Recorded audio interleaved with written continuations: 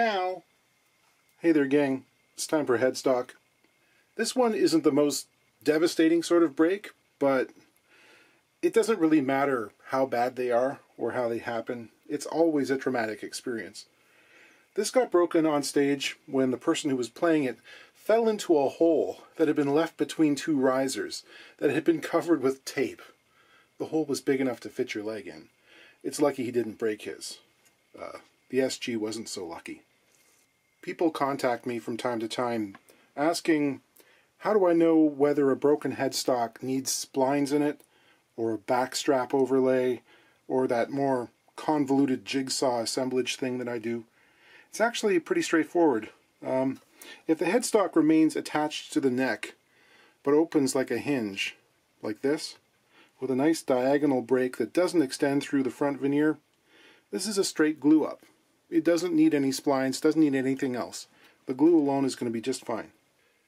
If it happens again, and especially in cases where the crack opens up exactly on the previous glue line due to inexpert work or insufficient clamping pressure or poor choice of adhesive, I treat that joint as contaminated.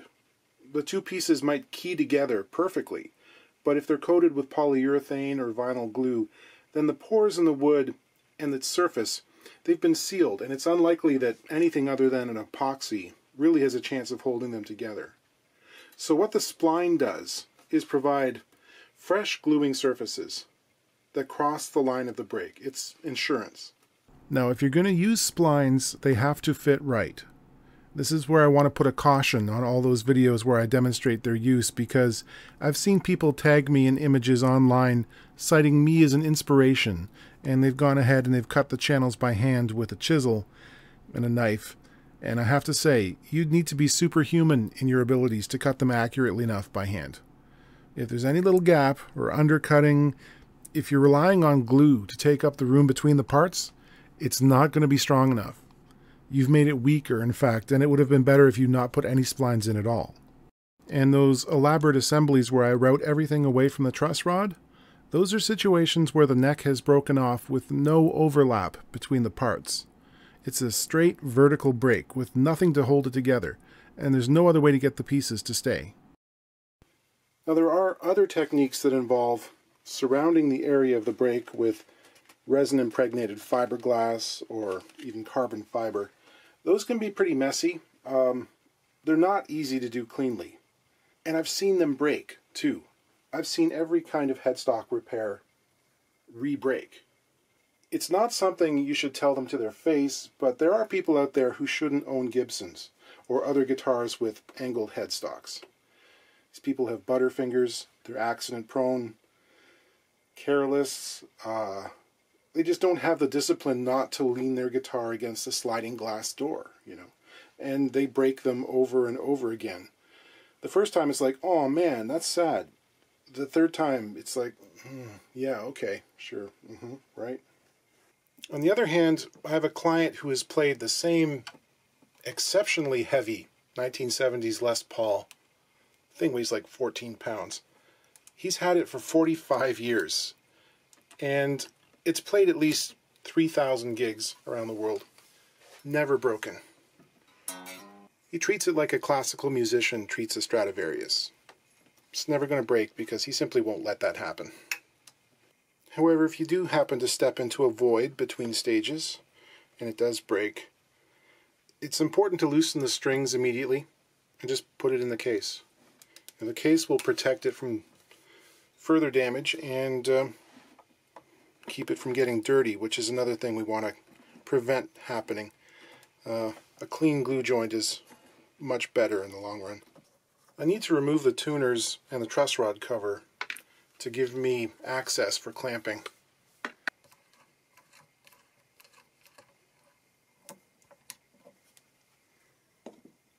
I made this ridiculous little thing because sometimes when you take the tuners off and put them back on again in the wrong order, you sort of develop a feel for how a particular tuner works in a certain location, and it's nice if they go back in the same spots. If the fracture breaks into the truss rod cavity, it's a good idea to wax off the rod. Choice of adhesive doesn't make a whole lot of difference. If you had some hide glue cooking, you could use that. Fish glue, yellow woodworking glue like this, polyurethane, epoxy. As long as you get it clamped up good and tight, they'll all work. And I tend to get a bit more in there than I need and just wipe off the excess because I want to make sure it gets all the way down to the ends.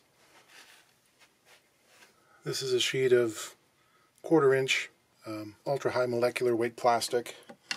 Glue doesn't like sticking to it.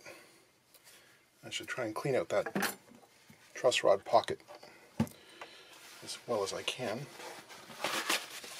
before going too much farther. On this side I have this oddly shaped cork-backed caul, which comes down to the point on the back of a Gibson headstock and lets me clamp in there and also get decent access for removing most of the squeeze out.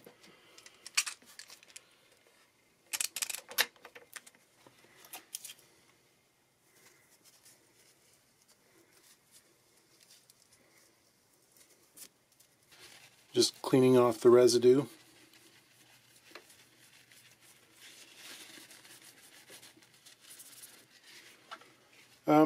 So that glued up pretty nice and level. Get you in close here.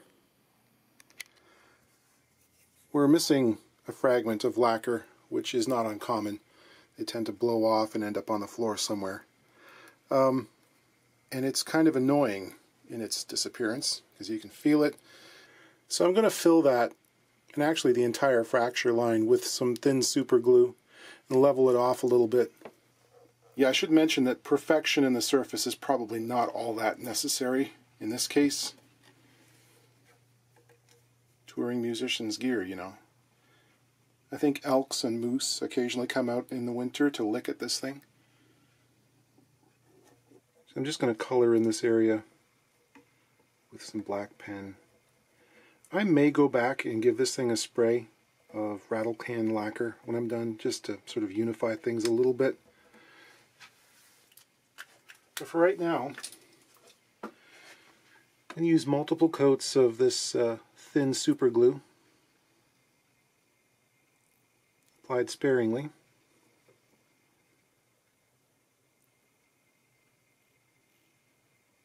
This is going to fill up that crack line. The woodworking glue almost always shrinks back from the crack a little bit as it dries. It leaves a little line there, which is feelable and viewable. There are a number of different products you can use for this, different manufacturers of super glue. You guys know I use the fairly inexpensive stuff. It's not that I don't like the more expensive brands, it's just I find that, I don't know, I'm used to the viscosity of this. It works the way I expect it to. Some of them actually cure too fast. So really what I'm aiming to do here is build up coats that are above the surface. I want a little hump there rather than a dip. Here we have a Norman guitar. I have a fondness for Normans. Quick history on these. In terms of Canadian guitar manufacturing, there are really two big names. We've got Jean Larrivée on the west coast, and in Quebec there's Robert Gaudin. There are going to be some French-Canadian pronunciations in this segment. I hope I do them justice. You might hear it pronounced as Godin. In Quebecois it's more like Gaudin. French-Canadian has some differences from what's spoken in Paris, especially in the vowel sounds and like terminating consonants. INs become more like ang, and, well, plural S's are dropped entirely, but that's another thing. Another example, the French fry and gravy and cheese thing that Americans are picking up on these days, it's not poutine, it's more like poutine. Anyway, Robert, or Robert, has been building guitars and guitar companies in southern Quebec for about 50 years now, centered around a little village called La Patrie in the southeast corner of the province, in that strange strip of land that is somehow south of the St. Lawrence River and bordering Maine and upstate New York. And when I say little, it's really little. I think there are less than 1,000 people who live there. Norman was the very first line of guitars that Godin started making in the early 1970s. He also founded a bunch of other lines that are similar but distinct. My very first guitar, the one I got when I was 10 years old, was an LYS, a Lee, which was a short-lived label of his from the early 80s. He also formed Seagull, Simon and Patrick, Art and Lutherie, and under his own name, Godin. I believe his sons are now running the show mostly, but he's still around. But these are the classic Canadian entry-level instrument. They make all levels of quality in their various lines, but at the core is this very straightforward, no-nonsense kind of building, good quality products at a low price. I mean, to this day, if you want a decent entry-level guitar made in North America, it's your choice, you know. They are the best value for money. I tell people this all the time. And to be honest, players who start off on these tend to keep them forever. You know, they're hard to part with. They're very endearing guitars. This one, I think, is a pretty early example. This is a B50 12-string. This one is following pretty close on the heels of Epiphone's 12 strings made in Japan, because we've got this Fender-style bolt-on neck. Other than that, it's very representative of a Robert Godin entry-level construction from the 70s and 80s, using this aircraft birch plywood for the sides and back. This one's a little more dressy. It's got a fancy sort of back strip on it. Often on lower-end production, they would just take 2 strips of their plywood, glue it together, turn it on edge, and you end up with this decorative glue line, which is a very economical solution. And there are a number of things going on here. Most pressing is that it needs a neck reset, which isn't too terribly difficult or expensive on these because it's got the bolt-on neck. You can see there's some shade tree luthing going on here with some extra hardware to provide some downward pressure over the saddle, which is too low. In several places the binding is cracked and pulling away. There is a bit of bellying going on behind the bridge, which is not uncommon for a 50-year-old 12-string. I'm not sure if that requires intervention or not. I'm going to have a look on the inside to see what the braces are like and make sure nothing's come loose, but I suspect we'll probably work with it as it is. Super glue is dry on the SG, so I'll start to scrape it level with a razor blade, which has been wrapped in a couple of strips of Scotch tape. This provides a kind of depth stop and also prevents the corners from digging in. Following that, I'll sand with some 600 grit paper to further level it and prep it for some paint. This is black lacquer in a can. It's a light mist. Let that dry for a little while. These days I'm using some Mohawk, well, it's Balin stringed instrument lacquer. It's pretty good stuff. Yes, I'm wearing a respirator. Let's get all the usual measurements. These provide it's a useful benchmark for progress. And after you've done it enough times, you start to form a picture of what's normal and sometimes what you can get away with. See, the action, it doesn't feel too bad to me right now. I think a lot of people would be quite happy with this string height. The main reason for resetting the neck is going to be to increase the saddle height, so there's more downward pressure on it. A lot of these measurements I take really only start to make sense in concert with all the other measurements. You know, it's a whole picture. If I find there's a huge amount of relief in the neck, that could be the reason it needs a low saddle, you know. And sometimes if the saddle has good height and the string action at the 12th fret is also great, but somehow the guitar still feels really stiff and difficult to play, maybe the nut height is too high. You know, it all works together. In this case, we've got string height of about 6/64ths, 5 1/2 64ths, and virtually no relief. This is a very straight neck. When you're working on 12 strings, it's really handy if you can keep the strings on throughout the process, if you're doing stuff that involves action height. You don't want to have to string and unstring these things, because somehow restringing a 12 takes more time than stringing 2 6 strings. the annoyance curve that comes from adding strings is exponential rather than linear. In the past I've shown how I like to clamp the strings between two cork padded blocks of wood to keep them in place and so they don't get twisted. I've heard from others recently that Velcro is the way to go, so I'm giving this a try out. I'm not convinced yet. So far it's kind of working. Oh boy. I figured the easiest way to deal with the tear out and the screw holes was to route and plug the whole area. So I got out the routing jig, plowed out a little channel. I went searching and found some wood that was pretty similar. Not exactly sure what species this bridge was made from. It looks a little bit like bubinga, kind of. So I planed things to the correct dimensions, checked and fit, then discovered the length, transferred that, cut it, and then filed the ends into a radius. And that fits well, ready for glue. I sawed it flush, sanded it, put a little oil on, and it disappeared pretty well. The bridge plate has damage around the pinholes, and also those screws did a number on it as well and blew out a chunk, so I figured it was best to put in a reinforcement pad. I took some time and glued down the loose binding. I used regular Titebond wood glue for this. It works just fine. It's kind of amazing that they used a 2-bolt system. It seems to be a Robertson number 2. It's a Robbie Red.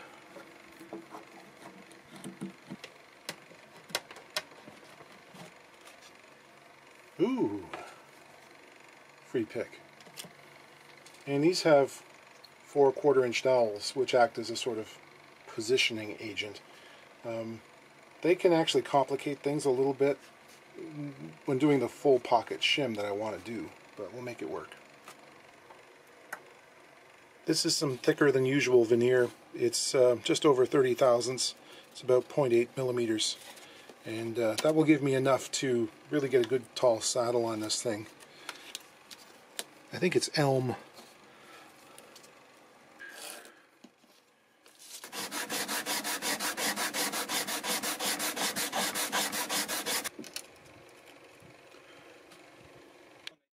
That's good and tall.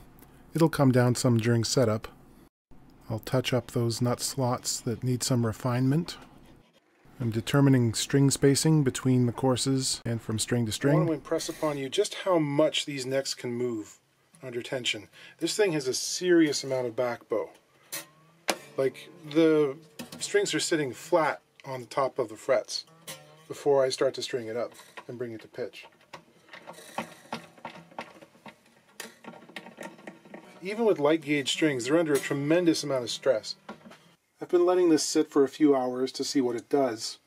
I had to play with the shim a little bit, adding some height on the treble side to kick it up over there. There's an issue at play with a lot of old 12 strings, and that is it's kind of a combination of deforming that happens to the bridge and the bridge plate that's underneath it. These are quite a bit wider, remember, than your standard flat top bridge. There's a lot more surface area there.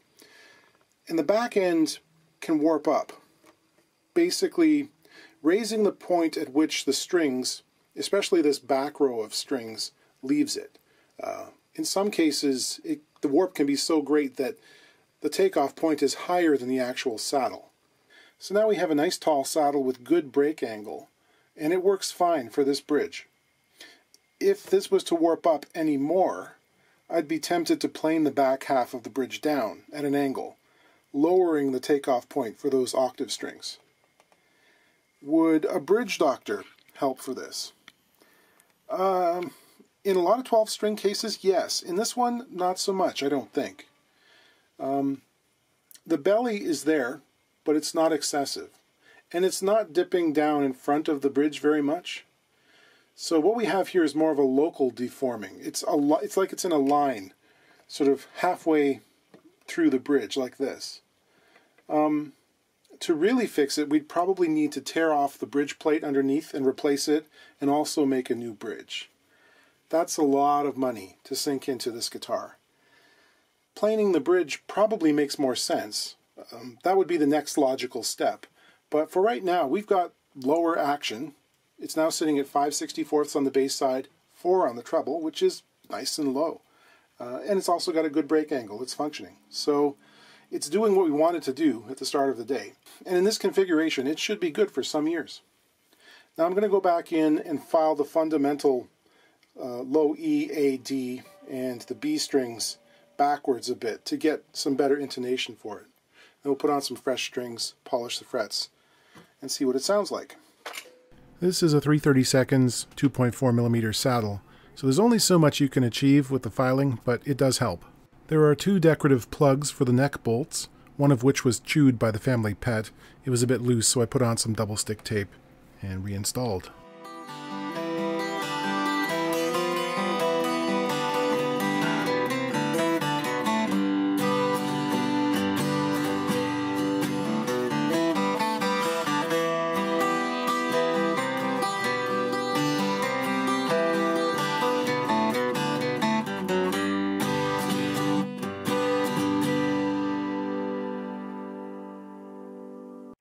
After about 5 days, the SG was dry enough to sand. The lacquer will almost certainly continue to shrink back, and there will be visual evidence of the break there, but the goal is to make it look taken care of. So I'll rub it out with some polishing compound.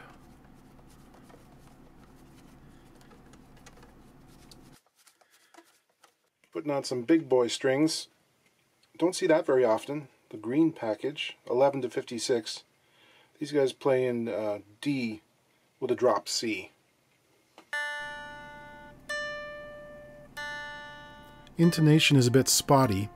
The strings are sharp, which means the saddles have to move away from the nut. Now let's chug along in low tuning for a few seconds.